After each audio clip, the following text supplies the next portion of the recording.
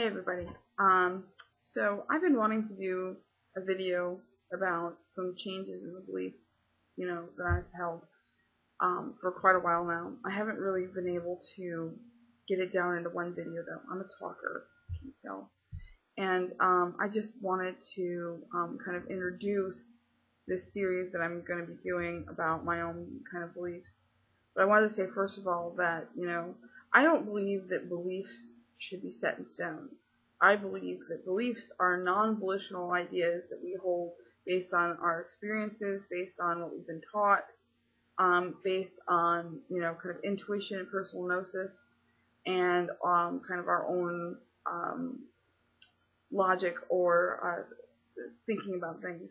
So with those things in mind, I wanted to make some videos about my personal beliefs on, a series of issues like morality, like afterlife, and so forth and so on.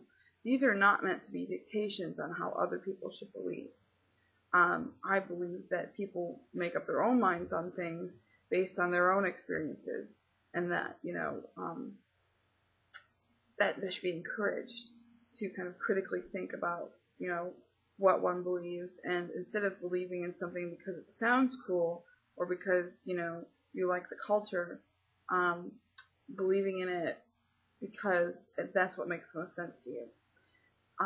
So what I wanted to do now is talk about what my beliefs were when I was Wiccan, and kind of what got me to the point of deciding that I could no longer call myself a Wiccan. I was Wiccan for nearly 10 years. I was dedicated in late 99, and kind of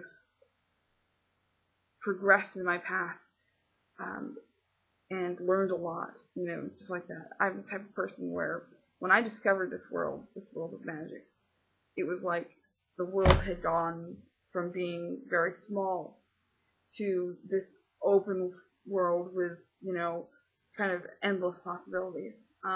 I started to see things in a much broader idea, and so because of that, I wanted to absorb as much knowledge about this new world that I discovered as much as possible. Hence the reason I'm kind of, so emphatic about learning and education and stuff of the magical arts, of paganism, mythology, and things like that, because for me that greatly advanced me on my path. And granted, that's not the only way to do things, but for me that was a great help. And so that's basically the reason why I'm here, to kind of bestow that gift that I was given from the people who helped me on others who may not have people in their area to go to. And I'm going to continue to do that. I still consider myself to be a witch. I'm still a practitioner of the magical arts. But I can no longer call myself Wiccan, and I'll tell you why. I had an experience, and it was an experience that made me realize that instead of this duality concept, which is in Wicca, for me, what seems more real is the Greek gods. They have made themselves evident to me, and because of that, in several different ways, they've made themselves evident to me. And I'm not going to get into all my personal experiences, but, I can say that I have a very strong relationship with them. We do daily prayers, and by we, I mean Chris and I, because we live together, and we both honor the Greek gods, and things like that. So because of that, this whole concept of, one god, one goddess, which is in Wicca, didn't really make sense to me anymore. I couldn't just pick one god and one goddess. And I realized that not all Wiccans do that, but the idea that all gods are one god and all goddesses are one goddess did not really relate to me anymore because of that. So that was kind of my breaking point from Wicca. I still honor the elements. I still honor the Sabbats, actually, too, and I'll get into that, why that's okay, being the Greeks have different holidays. I'll make a whole video on that, I promise. And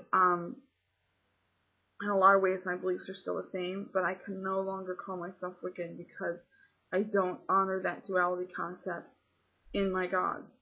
I do believe there's duality in nature, but I believe that instead of being pantheistic, my gods are panentheistic, which means that they direct nature, they rule nature, and therefore, you know, they are kind of both part of nature and separate from nature. So the duality that exists in nature, I don't believe necessarily exists within our deity structure.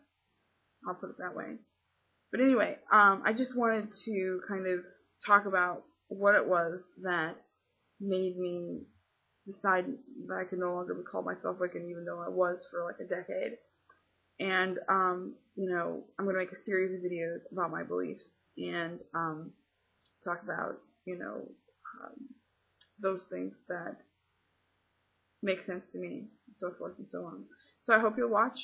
Please comment. And with all my videos, I'd like to say up front that if your comments are not productive, if you are just here to bash people or to proselytize or to spam, I'm going to, you know, block you and remove your comments because that's not what this page is about. So, blessed be.